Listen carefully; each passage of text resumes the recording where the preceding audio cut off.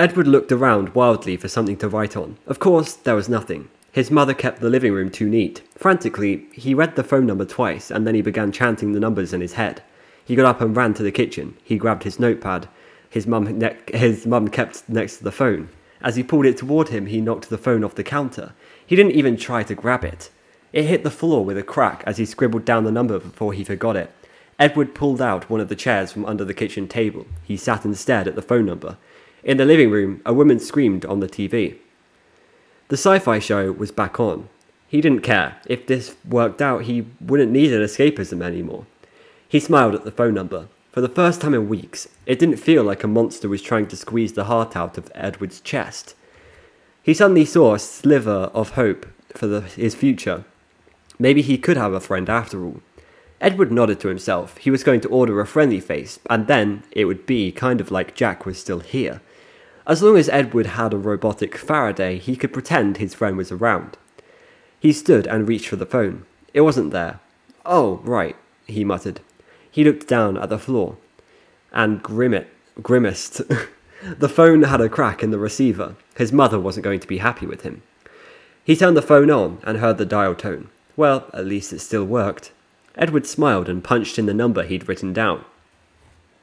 So let me guess, his mother's going to notice that the phone is broken, and then she's going to find out about the cat. By the time Edward had talked to the nice lady at Fazbear Entertainment and was given the address to which he should send his money and the hair of his lost pet, it was mid-afternoon. He needed to get moving. Now he was pedaling his bike along the sidewalk just a few houses down from Jack's house. He had a lump in his throat, and the closer he got to the 2-story brick house where his friend had lived, the bigger the lump got. Jack's street was only a couple blocks from Edward's. Like the street Edward lived on, Jack's street was lined with a mix of older homes that ranged from quaint craftsman cottages like the one Edward and his mum lived in to big Tudor and tall Victorian places. All the homes were guarded by ancient oak and walnut trees, some fronted by tall hedges. Others had picket or wrought iron fences. If only Jack's house had a fence. That was a weird sentence. The street was pretty quiet. Edward heard a few little kids squealing from behind one of the houses. In the distance, a radio played an upbeat pop tune. The music felt all wrong. It should have been slow and dark, something in a minor key. When Edward reached the corner right before Jack's house, he stopped his bike and leaned it against the massive trunk of an old tree in the yard next to Jack's. He stood on shaky legs and swallowed hard before he looked at the street. The street was empty, but in Edward's mind, it wasn't. He began to breathe heavily.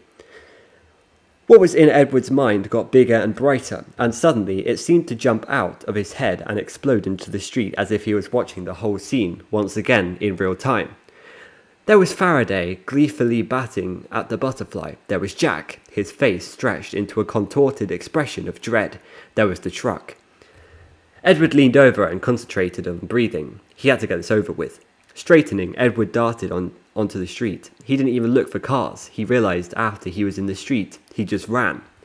He trotted to the place where Jack and Faraday lay. He could see them there. Wait, what? So they just left his bodies in the middle of the road? It was a weird projection from his mind. He knew, but they looked real, disturbingly real. Because he could see them. He knew exactly where to find some of Faraday's fur. When he got there, though, he realised he wouldn't have needed his mind's upsetting reenactment. A bloodstain marked the spot of Jack's and Faraday's last seconds on Earth. When Edward saw it, he had to clamp his mouth shut to keep from spewing what was left of his undigested soup all over the street. Wanting this over with, Edward spastically scanned the area around the bloodstain for black hair. Oh, right, so there wasn't the bodies, it was just the bloodstains and the hair and stuff. Finally, he spotted some lying at the end of the rust-coloured splotch. Pulling a plastic bag from his pocket, Edward quickly leaned over, plucked the hair from the road, and dropped it into the bag. Then he ran back to his bike, grabbed on, and pedalled away as fast as he could. He was home just a few minutes later. Wait! Did he accidentally take Jack's hair and then make him into a cat? Tearing into his house, Edward slammed the door and leaned against it, panting. Okay, the hard part is done. Just 2 more things to do, and they're easy. Edward hurried into his mother's home office, perfectly neat and decorated in creams and pale blues. He went into the pine storage armoire in the corner of the room and dug inside it for a small padded envelope and some stamps. He took both of these back into the kitchen and put his money and the plastic bag of Faraday's hair inside the envelope. He added the right postage, and after checking the time, he went back outside to his bike and headed to the post office. The lady at Fazbear Entertainment had told Edward it would take 8 weeks for his friendly face to get to him. 8 weeks! That was a long time, but it was better than being forever without Faraday and Jack. Of course, he knew that his friendly face could not and would not replace Jack and Faraday, but he believed that having an animated reminder of the kitten that he and his best friend had loved so much would help him start wanting to live again. Because right now, he didn't really care too much about life. Edward marked his calendar with the approximate date on which he expected his friendly face to arrive, August 28th. Every day he crossed out a square and told himself he was one step closer to having what he was waiting for. The summer was long and lonely. Edward's mother suggested that he go on a camp, but he flatly refused. She threatened to put him in a summer school. You like to learn, she coaxed. He shook his head. If you enroll me, I'll run away from home. Blackmail? Yeah, I'll find you if you do that.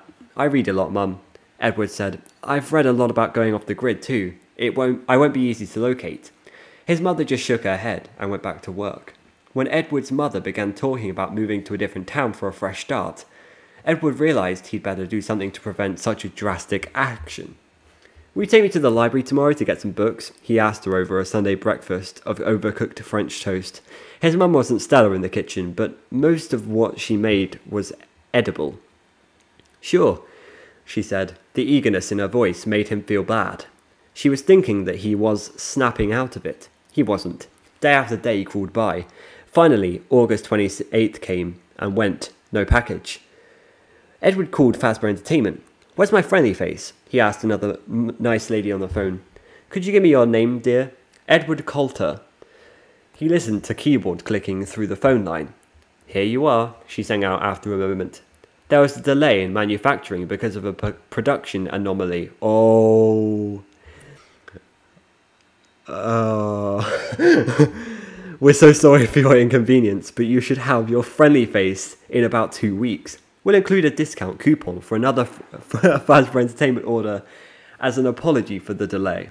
Edward sighed. He didn't want another Fazbear Entertainment stuff. He wanted his robotic Faraday. Now he was going to have to go back to school after his animatronic cat arrived. Somehow that made returning to school even more depressing than it already was. But what could he do except wait? So he waited. 2 weeks into his new school year, 2 weeks of being studiously avoided by every one of his classmates, 2 weeks of being babied by the high school teachers who'd been informed of May's tragedy, and Edward was trying to get used to being a freshman without his friend by his side. Every day was an exercise in endurance, just getting through the long hours until he could go home and check his mail. Finally, on a Monday afternoon, he arrived home to find a package waiting for him on the front porch. Yes! He shouted before snatching it up and taking it inside. Edward dropped his backpack on the floor right inside the door. His mum hated when he did that, but he'd pick it up later. He ran into the kitchen with his package, setting the big cardboard box with the Fazbear Entertainment logo on the counter. Edward hurried to the knife block by the stove and pulled out a paring knife. A gust of wind outside rattled the small paned window over the sink. He glanced out. The black clouds he noticed overhead during his bus ride home from school were churning low in the sky. They were in for a storm. He didn't care. Turning his back on the window, he returned to the kitchen table. Outside, a dog barked incessantly, almost frenziedly, so much so that if Edward hadn't been in a hurry to open his package, he'd have checked on it. Other than the crazy dog, it was quiet. The only sound inside the house was the low hum of the refrigerator. Edward began carefully slicing along the seal of the Fazbear Entertainment box. The seal was black and white checked, like the background in the commercial he'd seen. It had Freddy Fazbear stickers spaced every few inches as well. It felt kind of bad slicing through Freddy's toothy smile. The knife made a chuffing sound as it sawed through the cardboard. Edward's breath came in excited little gasps that joined the knife's rhythm. Edward didn't bother to cut the tape at the ends of the box. He just grabbed both sides of the lid and yanked, tearing the tape with a snap. Taking a deep breath, he flipped back the lid and started digging through the styrofoam peanuts that covered his prize. The peanuts flew as he reached through them. They snowed all over the table and the floor. Edward ignored them and also the small instruction booklet he found in the peanuts. He could see black hair on the body of a medium-sized cat. He was almost shaking in anticipation of meeting his new robotic pal. Digging out more styrofoam, he got a grip of his new friendly face. Then he pulled it from the box in a spray of more peanuts that skittered this way and that. Edward lifted the friendly face from the box and held it up before his eyes. Edward screamed and dropped the friendly face. It landed on its legs in the open box, and the styrofoam peanuts held it upright before Edward's appalled gaze. He staggered a couple steps back from the table. What had he done? Edward could hear his mother's voice in his head. "Edward, you have to be more careful." How many times had she told him that his single-minded focus would get him in trouble? How many accidents had he had to clean up because he wasn't thinking about what he was doing? How many times had he messed up in school, making him the butt of the endless jokes? The day Edward had shot into the street to pluck hair from the pavement, the only thing he'd been thinking about was being done with his disgusting task so he could send off his order for his friendly face.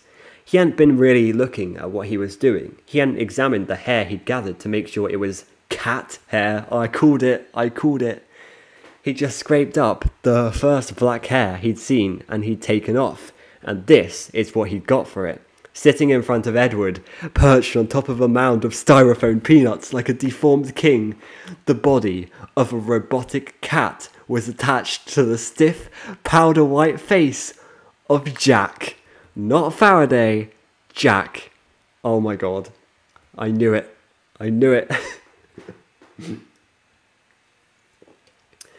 Instead of Faraday's sweet, furry face, the face Edward had expected to see when he'd opened the box, the human hairs Edward had sent in had resulted in the stark white mould of a dead-looking human face, Jack's face. On the hard material, Jack's brown eyes were motionless, but they appeared to be gazing intelligently at Edward, just waiting for Edward to say something so Jack could reply with his usual affected display of esoteric knowledge. Edward struggled to breathe as he stared at Jack's slightly flat nose, thick lips turned up in a smile, and his broad chin. These were Jack's features, attached to an animatronic cat. It was an abomination. Edward felt sick. Using the back of his hand to knock the friendly face out of the way, Edward dumped the remainder of the styrofoam peanuts from the box. He looked at the empty box and the thing that was part his friend and part cat robot. Then he wildly surveyed the kitchen. Spotting the wooden spoon in a pottery jar above the stove, or by the stove, which his mother used for her cooking utensils, he rushed over and grabbed it. He then picked up the box and held its opening level with the kitchen table. He used the spoon to shove the awful, creature machine into the box. He knew he was acting crazy, but he didn't want to touch the thing. It was just too creepy, too wrong. Once he got the nasty friendly face in the box, he pushed the instructions manual into the box as well. He didn't even want to look at the manual. He had no intention of activating this thing. He looked around again. He had to get rid of it. He didn't want to just throw it away. Firstly, if he did that, his mum could find it. Second, the garbage was far too easy to get out of. Edward gasped and took 2 steps away from the table. Why had he just thought that? He shook his head. He didn't want to ponder this morbid place from which that thought had arisen. He'd read way too many horror stories and science fiction novels, watched too many macabre movies. He was being ridiculous, of course, but he still wasn't going to throw this thing in the trash. No, he was going to bury it. Interesting. Outside, thunder rumbled. He glanced out the window. The sky was still roiling. He'd have to hurry. Grabbing the box, taking care not to touch what was inside, Edward hurried out the back door of the kitchen. He scurried to the garden shed at the rear end of the yard. With fumbling fingers, he turned the dial of the combination lock. It took 3 tries before he got the numbers to line up right so he could get the lock open. Finally, he was able to get into the shed. He grabbed a shovel and trotted to the perimeter of the yard, right up against the fence at the edge of the property. If he could have taken the friendly face someplace off his property, he would have. He wanted it far away, but he needed the thing buried now. He had no way to transport it, and even if he did, the storm clouds were about to release their burden. He didn't really want to be outside in a thunderstorm, so he started digging. He dug a 2-foot diameter hole about a foot down when he saw a streak of lightning out the corner of his eye. Even though his hands smarted, he dug even faster. In only a few more minutes, he had the hole deep enough. Running back to the deck, Edward grabbed the box, then returned even faster to the hole he'd dug. The skies overhead grumbled loudly. A drop of rain landed on his nose. Edward dumped the contents of the box into the hole. The manual hit the dirt first. The friendly face landed on the manual, face up. Edward groaned when the rigid version of his friend's smiling features looked up at him. He tossed aside the box and began shoveling dirt into the hole at the breakneck pace.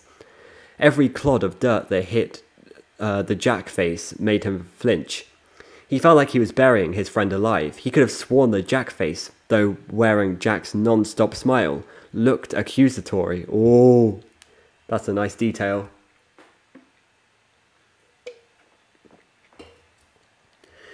Ignoring the condemnation in the fake Jack face, Edward shoveled until the white was obscured and finally covered completely, stamping down the dirt once he had it all over the hole. He wasn't happy with the slight mound that it was left, but he hoped the rain might pound the dirt enough for it to settle in and around the friendly face. A couple more drops hit Edward. With sore, dirty hands, he grabbed the empty box and the shovel. He darted into the shed, put the shovel where it belonged, and tucked the box behind a few other empty boxes his mother saved just in case. He'd get rid of it later. He barely got the door closed, and the lock clicked into place before the rain started coming down in heavy sheets. By the time he was back in the kitchen, he was soaked.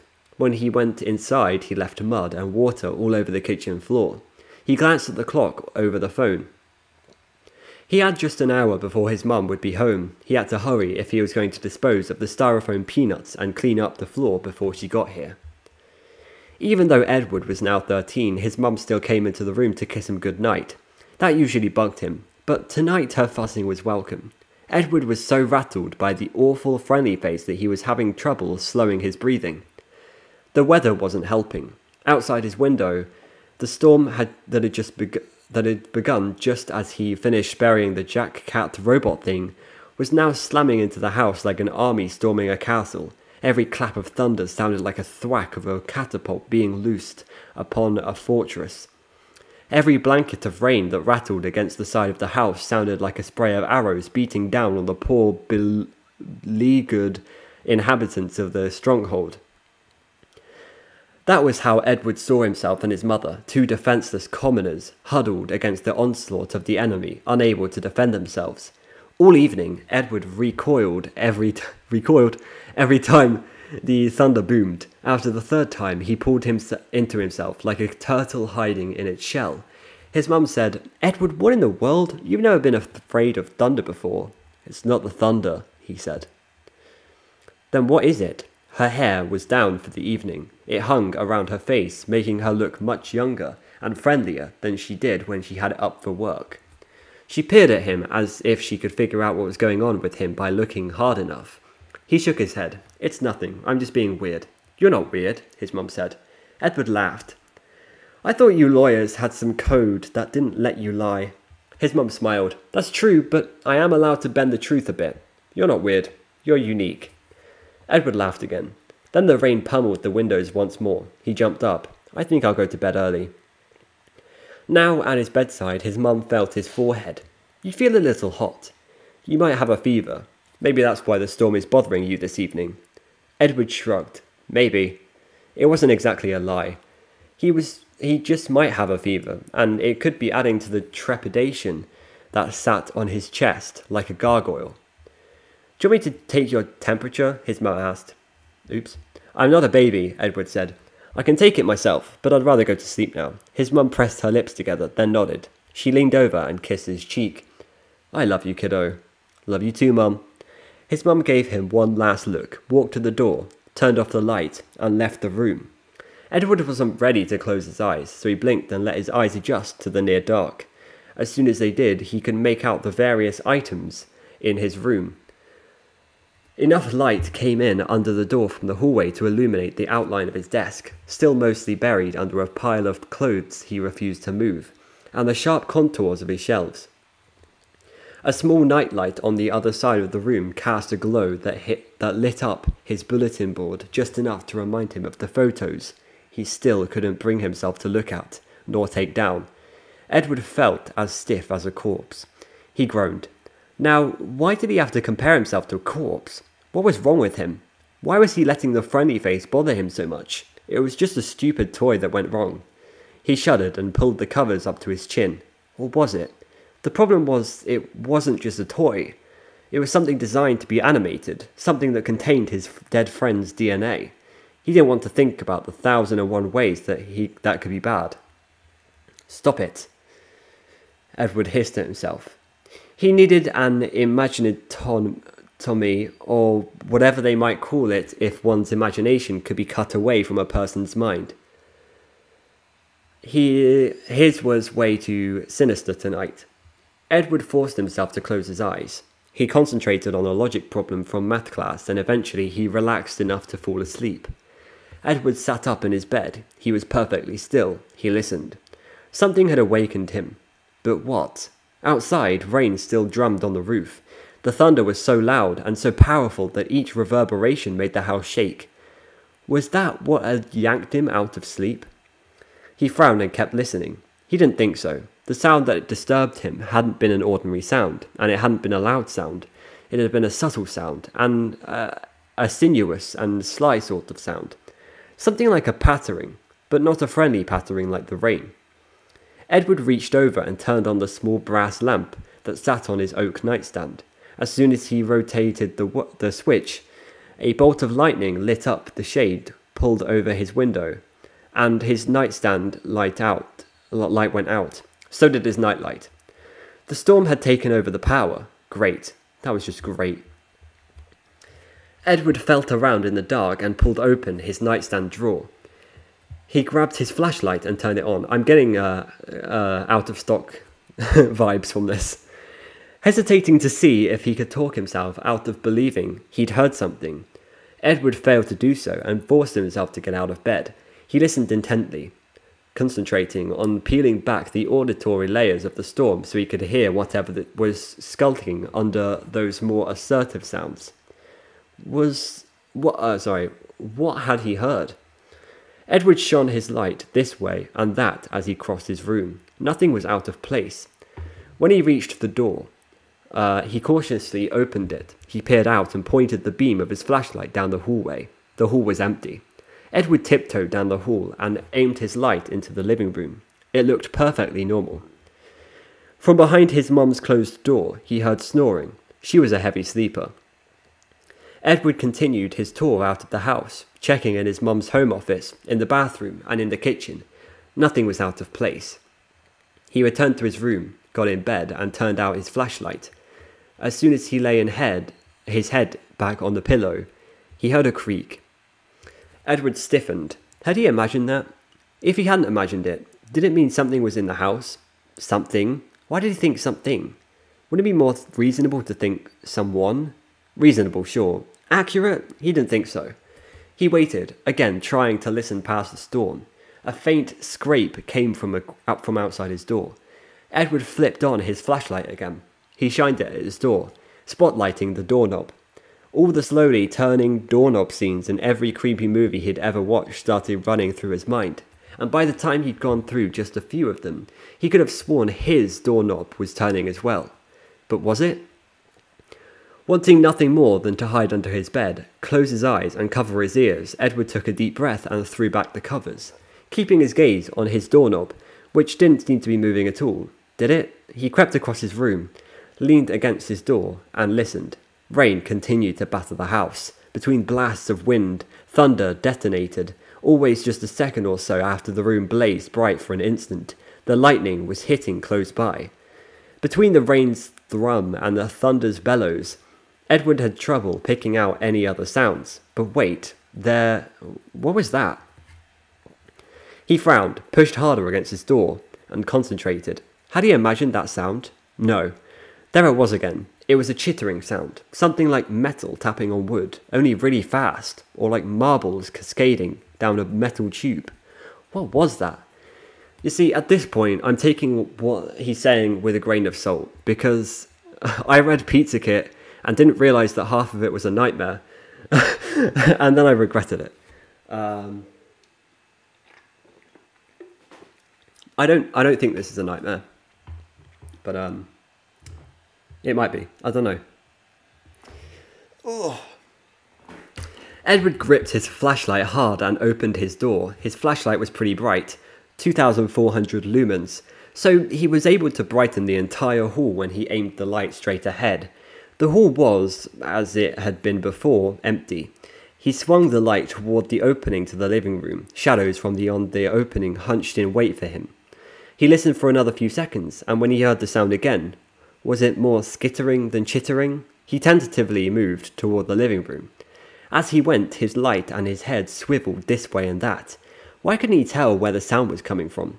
It had to be the storm. The cacophony outside was disrupting his ear's ability to pinpoint direction. For 1 second, he thought the sound was coming from behind his mother's door. But no, that was just her bed creaking when she turned over in her sleep. He was pretty sure. The next second, he thought the sound originated in the living room. But when he stepped into that room and shone his light right, left and centre, he saw nothing out of place. Then he heard the sound again, and it seemed to be coming from just inside the back door. He slunk into the kitchen, then quickly aimed his light at the door. It was closed tight, the deadbolt in the right position. He heard a click and shot his light to the left. Nothing. It must have been the refrigerator. Shaking his head at his paranoia, Edward muttered, "Just go back to bed and make an opossum. Would you?" What's an opossum? I have no idea what an opossum is. Oh, make like an opossum. Okay. I thought it was like a cake or something. Go back to bed and make like an opossum, would you? As he retreated back to his room, retracing his steps through the living room, his light still spastically searching for the source of the odd sounds, he idly wondered whether opossums had overactive imaginations like his. This nonsensical query gave him a few seconds of relief from the tension, turning his muscles into coils ready to snap just the slightest. A pft, pft, pft came from right behind him. Edward whirled. His light jittered into every inky crevice of the living room. It found nothing unusual. By now, Edward's breath was coming in little puffs. He was just one more sound away from screaming his head off. He couldn't take this much longer. Edward scuttled down the hall, dashed into his room, and yanked the door shut behind him. He pointed the flashlight all over his room. It was just as he'd left it. "You're an idiot," Edward told himself. He strode to his bed, dove in, and pulled up the covers. His flashlight had a broad base, so he could set it upright. He did that, then lay back and stared at the distorted circle of light splayed out over his ceiling. The flashlight's beam hit his small ceiling fan and contorted it into a many-tentacled cephalopod. Is that how you say it? I think so. That kind of freaked him out, but he wasn't able to turn out the flashlight. Nope, no way. Edward focused on the outer edges of the light above him. Another gust of wind hit the house with a thwump, and more rain sprayed his window. Then the rain and wind hushed for an instant. In that instant, Edward heard tapping, clear, distinct tapping. It sounded like a small animal prancing down the hall. This time, Edward didn't hesitate. He leaped from his bed, grabbed his flashlight, strode to the door, and threw it open. He aimed his flashlight at the door, sure he was going to light up whatever was approaching his room. Nothing was in the hallway.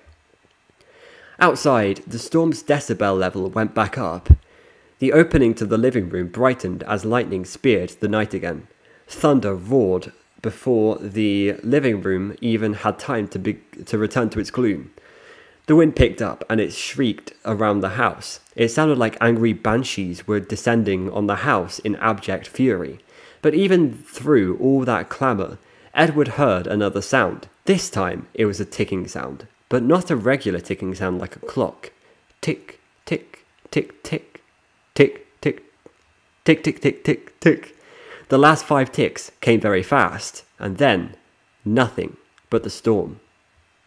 Edward felt like he was going to cry. He couldn't remember ever being this scared. Well, except for those few seconds before Jack and Faraday... Edward moaned and turned to run back into his room. He slammed his door behind him, not caring whether it woke up his mum, even secretly hoping it did wake her. He wouldn't have admitted it to anyone, but he wanted his mummy. Badly. Edward jumped back into his bed, literally, and curled up into a ball under the covers. He held his flashlight to his chest, cradling it like a teddy bear. If only he had a teddy bear. Edward rolled onto his back and concentrated on calming his ratcheting breath. "You're making it all up," he told himself. "It's all in your head." That's what I said.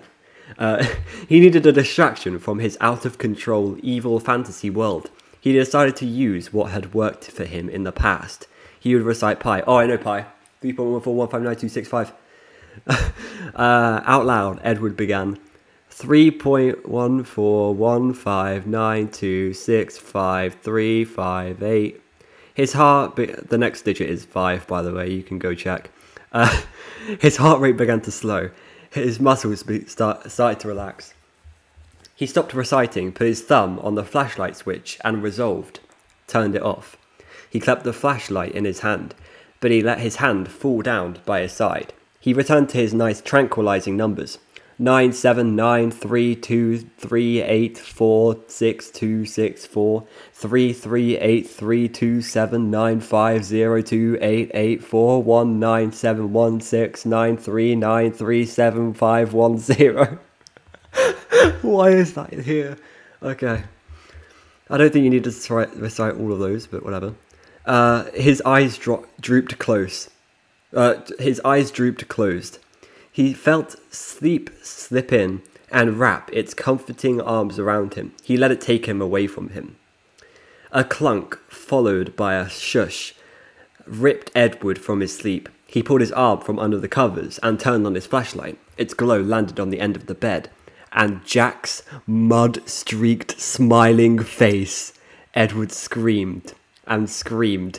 Continuing to scream, Edward thrashed backward in his bed, his legs kicking out. His covers got caught in his gyrating feet, and the sheet and blanket pulled off the bed and landed in a pile on the floor. Edward's bedroom door burst open, and his mother ran into the room, her own flashlight bobbing out in front of her. "Edward?" She was out of breath. "What in the world?" In a half-second, Edward took in his mum's tangled hair, her pale, make-upless face, her wrinkled nightshirt. Then he looked beyond her, trying to spot the familiar visage that he knew was attached to a robotic cat. It was no longer at the foot of his bed. Where did it go? It had to be in here someplace. Of course, it's all in his head, because he's guilty of all of it. Oh, God. Another one of these stories. He hadn't imagined that face. It had been that horrible manufactured Jack face, and it had been staring right at him. But how? With shaking hands, Edward shined his light around the room. "Edward?" his mum repeated. He worked his tongue around his mouth because his mouth was too dry to speak, a little bit like mine right now. "Sorry, Mum," he said finally. She rubbed her eyes. What happened? Edward kept shining his light around the room. He kept looking for even a hint of movement, but he saw nothing that wasn't supposed to be there. He looked at his mum. "I was sure something was in here." She straightened and then bent over again and picked up his covers. Setting down her flashlight, she arranged the covers on the bed. Edward realized he was still crouched by his headboard. He made himself stretch out his legs, and he slid them under the sheet and blanket. His mum sat on the bed next to him. "It's the storm. It messed with my sleep a little too." Edward nodded.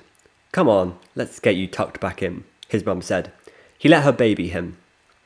He could feel himself trembling, and he hoped she didn't notice. The storm moved on to torment a different town just before dawn. Edward was awake to listen to it withdraw. He was awake all night. For reasons he didn't understand, he had never heard another odd sound after his mum returned to bed, and he hadn't seen Jack's face any more that night. Where had it gone? He spent the better part of the night trying to figure out whether he'd imagined the dirty, stiff, white face of his friend at the end of his bed. No, that wasn't true. What he'd been doing was trying to convince himself that he hadn't seen it, that it had been some weird trick of the light, a misperception, his brain turning a lump in the covers into the Jack features. But he knew he was deluding himself. He'd seen what he'd seen. Maybe he's just hella high. Jack's face had been looking right at him. It wasn't something that looked like anything else, but Edward sure wished it was, because after that night he began seeing the horrid Jack face everywhere. The first time Edward saw the Jack face again, he was getting off the bus at the end of the day after the storm. Apparently, his classmates had stopped feeling sorry for him, and now they were mad at him for suggesting Schrodinger's cat as a paper topic. I love that topic of Schrodinger's cat. Pausing to flick off a spitball that hit him just as he went down the bus's steps, his gaze landed on the yellow mums that surrounded Mrs. Phillips's baseball cap-wearing gnomes. Her gnomes wore the caps starting in September until the World Series was over. Can I just say, this is a very creepy idea of like the face appearing everywhere he goes. Oh, it's very reminiscent of the Fredbear plush. Huh? Also, Schrodinger's cat. It's funny you should mention that, because that is a cat that's in a box, and you don't know if it's dead or alive, if it's got a 50-50 chance of it dying. I guess that could have, like, connections to this story. Like it's... You don't know if it's dead or alive right now, because it's all in his head, right? I don't know. I need some time to think about that. Edward was shrugging into his backpack when he saw the face. It was right where he and Jack had found Faraday, and it was peering up at Edward from under a low-hanging rhododendron branch. Edward gasped and stared. Then he blurted, "What do you want?" "What do I want?" Mrs. Phillips asked. Edward jumped up and looked up at Mrs. Phillips's walkway. "A magical weed disappearer," Mrs. Phillips said. "Do you have one of those?" The widow was kneeling at the edge of her walkway, pulling weeds. Long grey hair spilled over her hunched shoulders. She wore a bright fuchsia running suit and purple tennis shoes. "Oh, hi, Mrs. Phillips, I didn't see you there." She frowned at him, brushing dirty fingers across her tan-lined face. "Then who were you talking to?" "Huh?" Edward flicked his gaze back down to the flower bed. Jack's face was gone.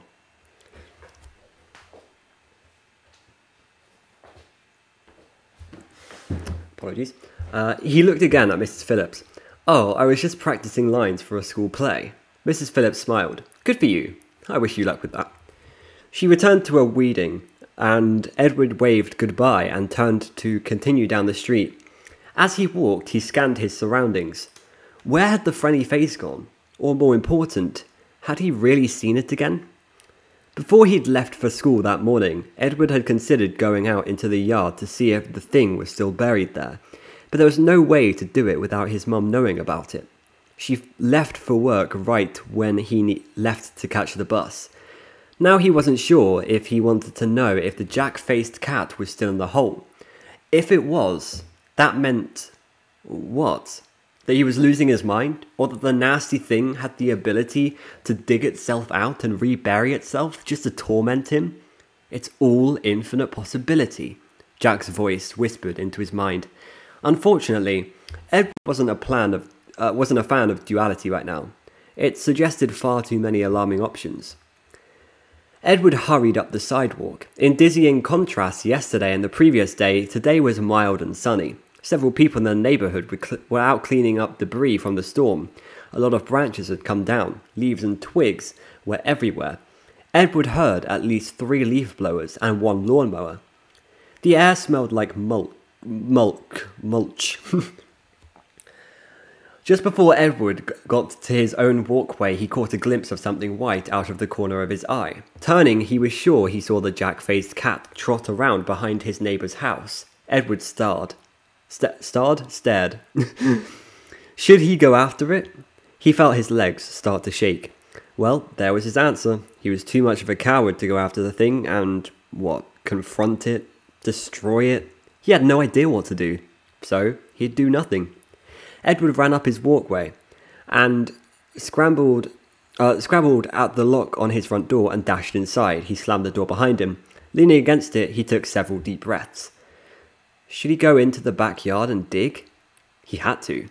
Heading to the door before he could change his mind, Edward went out into the backyard and looked at the spot where he'd buried the jack-faced cat. The mound was flattened down, but the rain could have done that. Given that a small puddle had collected on top of where the mound had been, that was likely. Other than the puddle, the area looked just the way Edward had left it. Edward?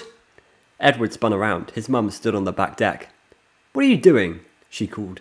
Oh, just checking for, storm damage. Good thinking. That's why I came home early. Want to help me do a little yard clean-up? So much for digging up the hole. Edward couldn't help but notice he felt relieved. By the time Edward went to bed that evening, he was too tired to even care what the friendly face was doing, and the next day the kids at school were so derisive, he began to think it might be nice to have the friendly face around after all. Maybe the freakish robot was the only friend he would hope to have. But no, he didn't want that thing as a friend. He didn't want it at all.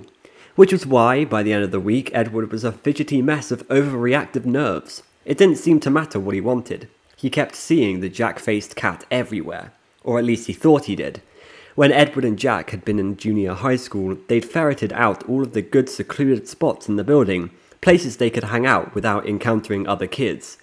They'd often talked about how their first task as a freshman would be to find those sorts of places in the high school. Well, Jack wasn't here to help, but Edward still went looking for seclusion, and he found it in an old, unused supply closet, under a back stairway, in a hidden courtyard, behind the teacher's lounge, behind a section of collapsible bleachers in the gym.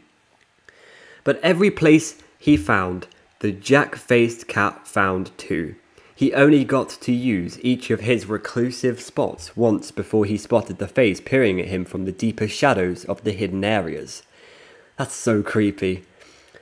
Twice he was sure he saw the friendly face hunched under the bushes near the school's entrance, tucked among the leaves, just out of view of the casual passerby. At home he spotted Jack's face in the bushes and plants in his yard, poking up through the hydrangeas, I don't know flower names, outside the kitchen window, peering past the boxwood hedge outside the living room window and lurking in the branches of the drooping forsythia bush under his own window. And the sounds he'd heard the night of the storm, now he heard them everywhere, chittering, ticking, bizarre pneumatic pattering sounds. He heard those all the time now in his hiding places at school, in his house. He'd heard the strange, sibilant pitter-patter outside his door every night this week. Whoa, what if he's like living in a dream? And he can hear the outside thing, but he's like paralyzed in a dream or something. That's a weird theory. That's a terrible theory, actually. Granted, he never opened his door to see just what was out there. But he had slept with his lights on. He'd wait until after his mum went to sleep and he'd turn on the brass lamp. The first night, he didn't sleep well with all that light. The next night, though, he went right to sleep, probably because he was so exhausted from 2 nights of practically no sleep. Now it was Friday, 4 days since the storm, and Edward still hadn't gone up to dig the jack-faced cat's grave. 2 days after the storm, it had started raining again, and it hadn't stopped until today. The sun came out at noon, while Edward ate his peanut butter sandwich by himself next to a window in the school cafeteria. It was then that he decided he had to check the hole when he got home. If the friendly face was still there, he might have to ask his mum to take him for an MRI. Maybe he had a tumour, or maybe he was going crazy. Maybe he'd imagined the whole friendly face thing from start to finish. The very concept seemed outlandish to him, even now. Give me an ending! After school, Edward was running late when he trotted toward the bus.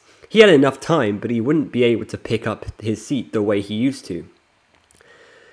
There were certain kids he never wanted to sit beside. Kids who liked to torture him more than others. He was late because he'd gone into the deserted restroom after his last class. While washing his hands, he glanced in the mirror and spotted the jackface looking over his shoulder at him. But when he wheeled around, there was nothing there. He thought he held a patering behind a vent cover that looked askew, and he was debating whether he should check it when 3 other boys had burst into the restroom. Edward had been forced to run before they tried to stick his head in the toilet. A bit like what was his name? Colton? I believe it was Colton. Colton from What We Found, who got his head stuck in the toilet. Now Edward was just a few feet from the bus when Eddie, one of the particularly obnoxious guys in his class, deliberately bumped into him. Edward staggered and almost fell. He was close enough to the bus to put out a hand and catch himself. When he did, he got a glimpse of the jackface peeking out from behind the bus's back fender. It was clinging to the emergency exit, hidden between Edward's bus and the bus behind, down low where no one except Edward could see it. It was on his bus. Edward backed away. He was bumped again, this time by Julia. "Which way you're going?" she snapped at him. Sorry, he didn't even look at her pretty wavy hair as he continued to backpedal. The buses in front of Edward started to roll forward. Coming? The bus driver called from inside. Edward looked at the wheel where he'd seen the jackface. He thought he saw movement, but he wasn't sure. "No, I forgot something. I'll walk, thanks." Don shrugged and closed the bus door. The bus pulled out. Edward stared at it after it, but it didn't see anything except kids through any of the windows. After the buses were gone, Edward sighed. He just left his paranoia force him into a 6-mile walk. Brilliant. Sighing again, Edward settled his backpack more comfortably on his shoulders and started walking down the school driveway. How long is this story? Oh my god. Okay, we should be there soon. The road that led from the school back into town didn't have any sidewalks, just a narrow gravel verge that was snug up against the massive tree trunks lining the road. Along the verge, ferns and other low-growing underbush created a green shaggy carpet that extended into the dusky depths of the forest. Here and there, the shaggy carpet gave way to beds of fallen fir needles. These were the paths that a lot of kids used to head into the woods. Not Edward. He would stay out here on the road, thank you very much. A few cars motored past Edward. One of them honked its horn. He had no idea who was in it. Beds... Wait. Never mind. That was a line from before. The formatting is weird. He coughed on the gas fumes that lingered in the wake of the last car. He turned to look behind him to see if more cars were coming. He froze. No cars were coming up the road, but something was. It was the friendly face. Is he going to run him over? It was right there, clear as could be. No mistaking it for anything else.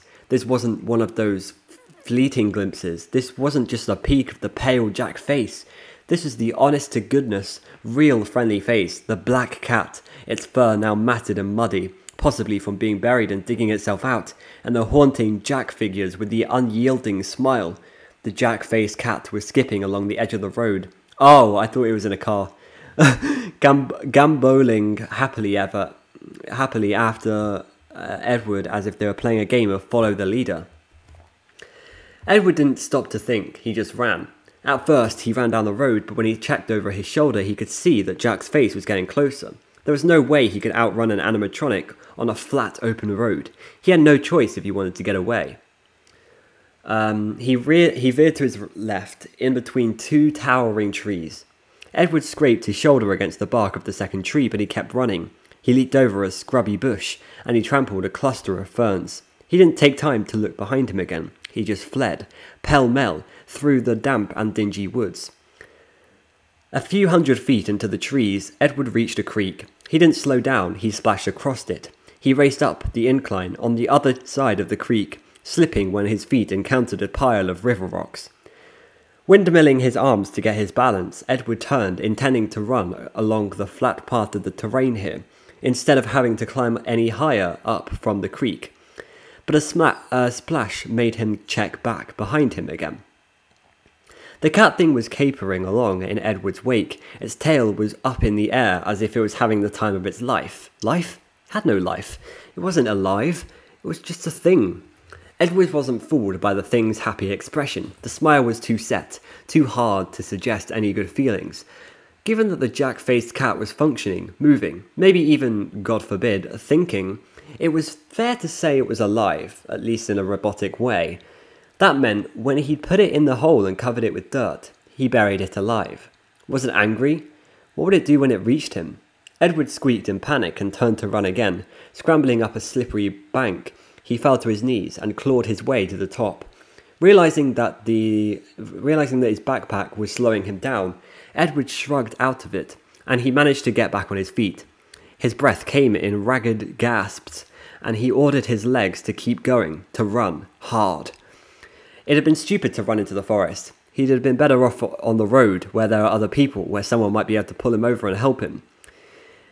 He tried to think it through while he ran, tried to discern whether he was still being followed. At first, all he could hear were his own footfalls and laboured breathing. But then he heard the ticking and that pneumatic-sounding patter. His throat tightened. Frenzied, he ploughed his way through a dense thicket of some greenery he didn't recognise and found the creek again. It had curled around. He figured if he recrossed it, he'd end up back at the road eventually. Could he stay out in front of the jack-faced cat long enough to get there? He risked a glance over his shoulder. "Go away," he screeched when he saw the thing frisking along merrily, bouncing and hopping playfully in the furrows Edward's feet left in the undergrowth. He put his back to Jack's face and stumbled toward the creek again. When he reached it, he leaped across its deepest part. His foot landed on a rock, and his ankle twisted. He cried out, but he didn't go down. Tears filled his eyes as he kept running, ignoring the throbbing pain. He wasn't sure how long he ran after he crossed the creek. It felt like he was running in circles. Was that the same tree he'd just passed? How could he tell? They all looked alike. He didn't look back again. The occasional tick, tick, tick was enough to let him know his pursuer was still after him. The pain in his ankle got worse every time his foot pounded the ground. His legs started feeling weak. He could hear rails in his lungs. His heart. I think there's a mistype there. I think it's supposed to say he felt his heart trying to hammer its way out of his chest. I don't know though. He was beginning to think he was going to run himself into death from exhaustion when he noticed light creeping in between the trees ahead. He thought he heard the rush of an engine going past on the road. He was almost there. He tried to run faster, but he was so tired. His steps faltered. Something touched Edward's ankle. He glanced down. The jack face smiled up at him. Edward screamed, put his head down, and pumped his arms to push his body even faster. Just a few more steps. He sprinted hard, his gaze firmly on the ground in front of him so he couldn't trip over something and go down. He couldn't see clearly, though. Everything was blurry, probably because his eyes were filled with tears and sweat. It didn't matter. He kept running. He bolted forward, pelting away from the thing behind him, hurtling toward what he hoped was... Edward felt a flash of pain, so intense that it couldn't possibly have been real. The pain was the last thing he felt.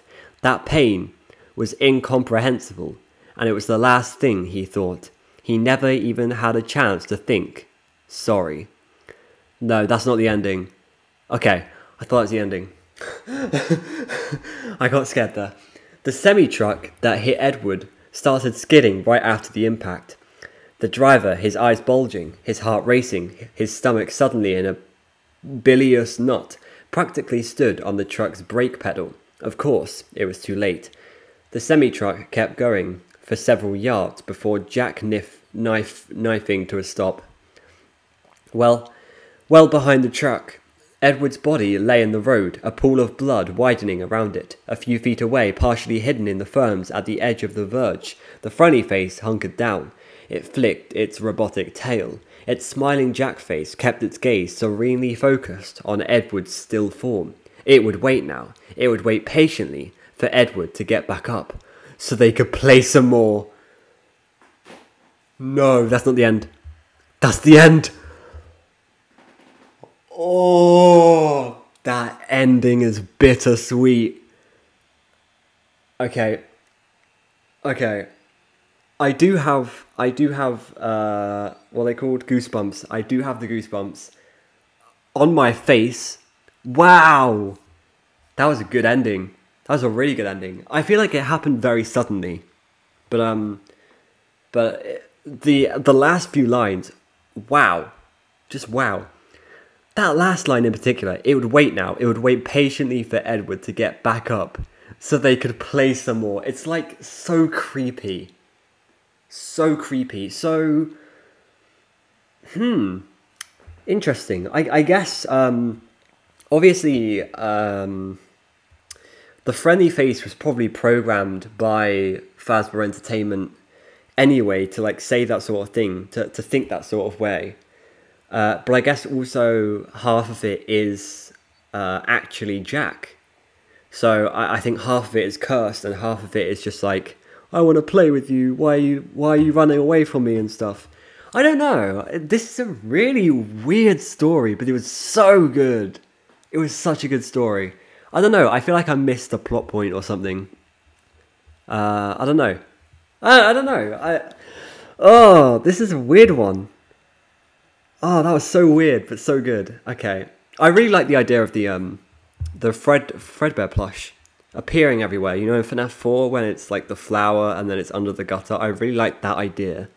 And I really don't know what this could mean in terms of the FNAF lore. I think I'm going to speak to some guys after this and figure it out, but I don't know. Like, I don't have any thoughts.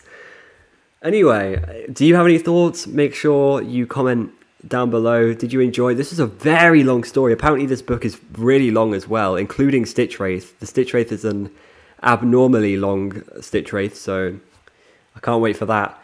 Anyway, thank you guys so much for watching, and I will see you in the next audiobook, which will be Sea Bonnies, which is exciting. See you later. Goodbye.